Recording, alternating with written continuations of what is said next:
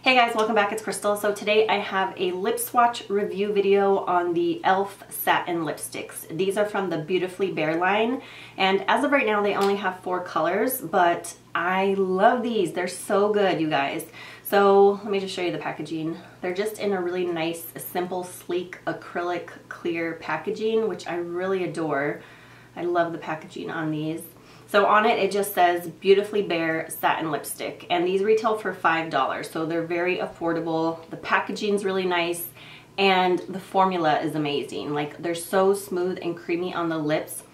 They just feel nice and hydrating, and I really like the color selection of the 4 that they do have. I hope they extend the color selection later, but I am currently wearing the color Touch of Nude.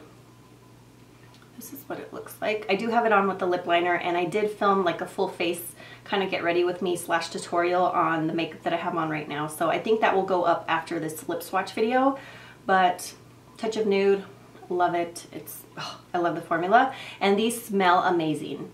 They smell like a MAC lipstick. They smell like vanilla cupcakes. So love these. Packaging, price point, formula, scent. It's all really good. So totally check these out if you haven't already. I don't know if you can find them like at Target or CVS, because I know some of those places do carry e.l.f. I haven't personally like been to a CVS in a while, but I haven't seen these at my Target.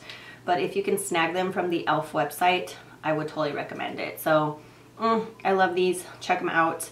So let's go ahead and get into the lip swatches.